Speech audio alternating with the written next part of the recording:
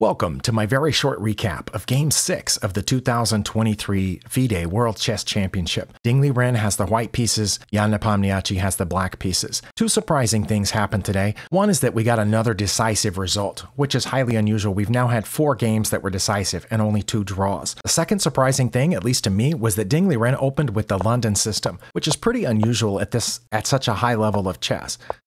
Both players played book moves, known moves that are in the Masters database out till about move 10. And by the time we get to the 10th move, there's only 3 games left in the database. Now there's only 2, and that's a totally new move according to the Masters database on Lichess. Now I ran the analysis of this game on both Lichess and chess.com, and they disagreed on how many mistakes there were, how many inaccuracies there were, and when those mistakes and inaccuracies were. So me, as a novice, as an amateur, I'm going to have a hard time deciding exactly what happened. But you can watch the evaluation bar start to shift here in Ding's favor as Jan plays slightly less than ideal moves.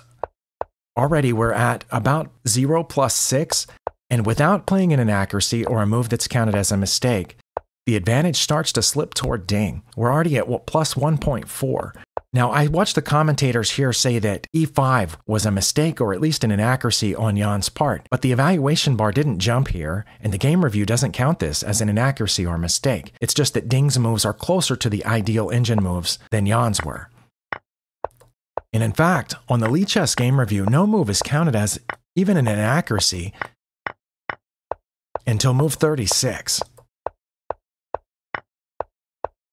There, that was the first move actually counted as an inaccuracy by Jan Nepomniachtchi. Now what he's got is a passed pawn with a rook behind it, and I'm not sure what he was thinking with the bishop move other than to protect it from this knight. Stockfish says what he should have played here was rook to g8, and I think that's because there's an attack coming here, but I'm not certain. This wasn't among the top 3 moves. Ding has a plus 2.7 advantage, and from here he continued to press it until the next move that's listed as inaccurate by Stockfish on Lichess was rook to f8. And that takes the advantage even higher. Now here on Lichess, it says that Ding's next move was a mistake, and that's d5. It takes the advantage down to plus 2.1, which is still a significant advantage. Did you see the eval bar jump while I was talking? The game review didn't notice, but it's still plus 5. Before that move, the evaluation was plus 6.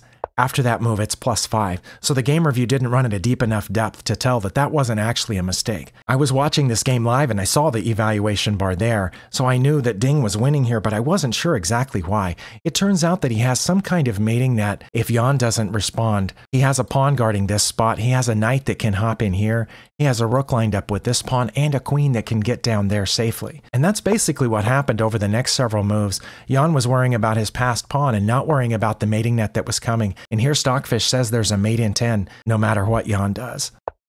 He moves the rook over, now there's a mate in 9, and after queen to f7, which aims to sacrifice the queen, Jan resigned. And now the championship is all tied up at 3 games apiece. So I'm excited to see what comes next. Thank you for spending your time here, and we'll see you next time.